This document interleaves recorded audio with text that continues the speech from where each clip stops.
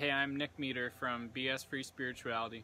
I've been wanting to make a video about the subject of the shadow, as it's called. A few times recently, people have essentially diagnosed me as having some issue with my shadow or not looking at my shadow enough. Maybe there's something from your childhood you need to look at.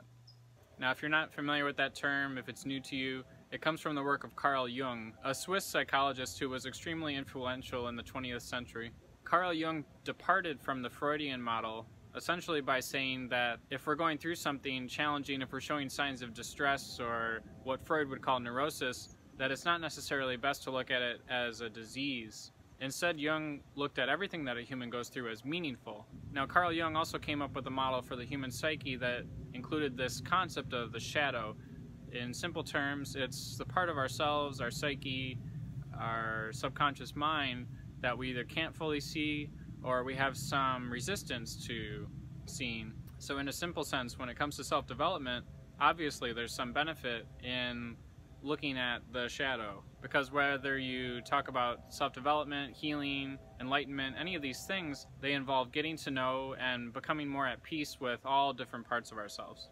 The problem is that we have a lot of armchair psychologists in the healing and self-development world these days who are also not aware about power dynamics. So very often I hear someone say, this could be a shadow issue of yours, maybe you'd like to look at it. Now, this is assuming that we understand another person's process. It also assumes that they're open to our advice. And I've seen this in the world of psychotherapy too. Even though somebody does go into a psychotherapist's office looking for some guidance, it doesn't necessarily mean that the therapist's viewpoint or beliefs are going to help the client. If I think I have some insight into another person's process or their shadow, then it's my responsibility to ask them if they're even open to my perspective.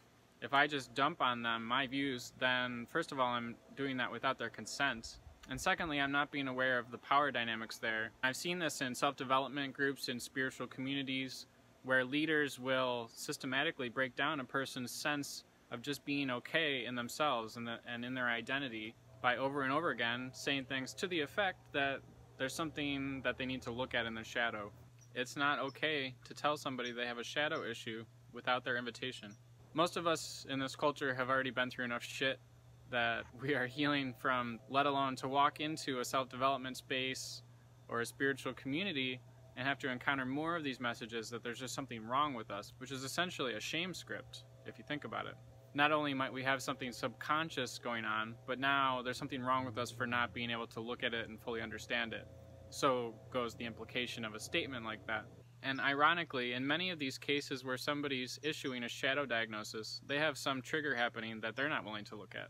Now, I'd like to give people the benefit of the doubt and believe that their intentions are pure, that they would like to support people in seeing more of what's under the surface so that that person can live a more fulfilling life. Unfortunately, that's not always the case.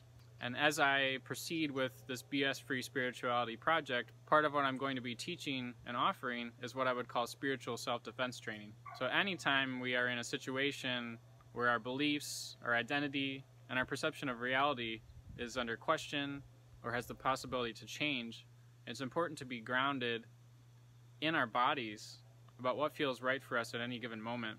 Now, that doesn't mean we need to react and yell at someone and tell them to get out of our business necessarily, unless we've already set some kind of boundary and they're not listening to that. Now, because it can have the effect of shaming or putting down, maybe we won't be resourced in that moment to be able to use something like nonviolent communication and express assertively that in that moment we're just not open to it. Maybe the only choice will be to walk away. Only you can know what's right for you, and I'm not going to tell you the only way to handle a situation like that, because then I would be doing the same thing as the armchair psychologist. But look out for this as you go about the spiritual self-development communities that you're in, and I invite you to examine whether there's a correlation between a collection of power and the use of these kind of statements of shadow diagnoses. Thanks for watching, and until next time, I hope you keep it BS free.